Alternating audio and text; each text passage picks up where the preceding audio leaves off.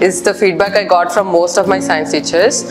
So I think that is where I lost, I need to improve in that area. So my feed forward would be, which is my response, would be that I have to pay attention to the question in the examination, not just while preparing, and take it slow and execute my answer in a better manner so that I can improve in that area. My aha moment of June and July. June, I won the MindSpark badge, so I was proud of myself. July, me and my group mates finished the Meru of India presentation. Excluding the lessons, our MCLAT teacher is looking forward to teach us in the rest of the months before our final presentation, which is on November.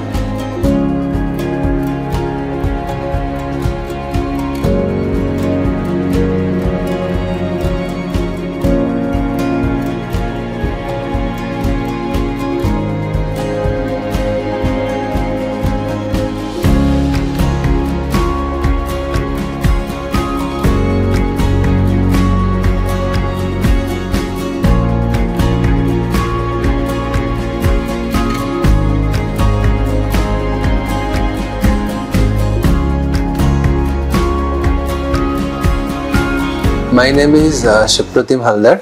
I am the father of Shreyan Haldar, and my son is studying in grade 5, section A. So today we attended the student-led the conference for the PTM, which we found very useful because he was able to explain various things what he learned in the class. We came to know what was his strength and what are the areas for improvement, how he is performing in the class, and also how he is leading in various activities. In fact, he is the primary head boy, so that's why he is able to manage various activities in the schools, as well as getting involved into the students and also collaborating with various activities, so which I find very useful, and I think we should continue doing that. Thank you. Hi, my name is Udit Sakuja, and my son is studying in Meru-International School. He is in grade 2B.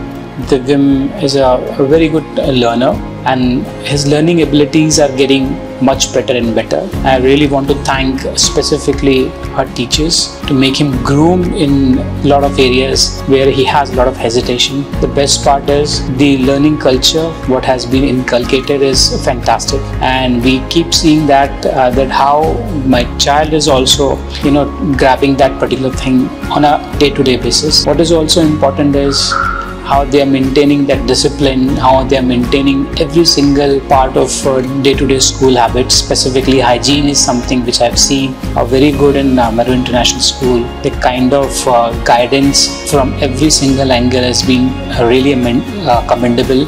I also observe that how they treat their students and how they treat their parents also, which is something very cordial relationship between the school and the parents and the students, to make sure that learning goes across. It is just not the learning from the student's perspective. It is also important how you teach the parents, to make sure they teach their kids based on the learnings what they are taking from school. So I sincerely put a gratitude to the Meru International School, but also important is I would like to continue this journey of learning curve for more number of years. Thank you so much.